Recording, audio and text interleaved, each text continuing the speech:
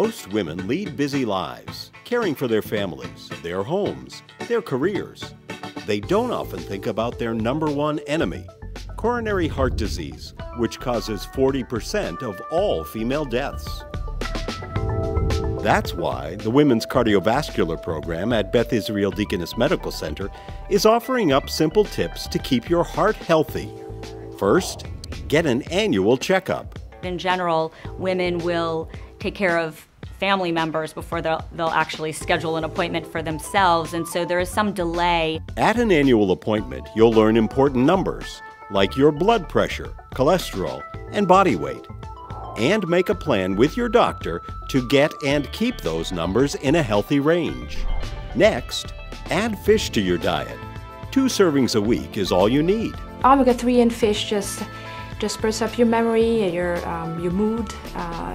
It's great for increasing your good cholesterol, and it's just a great thing to have in your diet. Then, cut down on salt or sodium. And we're not just talking about what comes out of the shaker. What you really need to do is start looking at the actual packages of the foods that you're eating and be aware of the actual sodium content. So foods that people often eat and don't realize are high in salt include soups. Canned soups are notoriously high in salt.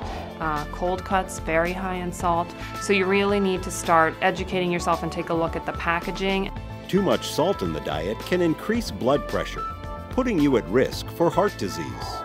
Also, eat the right kind of fat. Good fats are fats that are things like in seeds, nuts, and plants. These are fats that are overall generally beneficial to your heart and to the body. They have less of the clogging material that contributes to coronary artery disease. Steer clear of products high in trans fats, foods like baked goods and French fries. Finally, get moving. Work in exercise as much as you can. Schedule it like you would any appointment.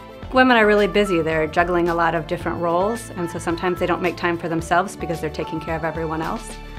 So if they can set aside time with a friend or with a spouse to try to get some regular exercise in and make it a priority just like they do everything else, I think it'll have a positive benefit long term.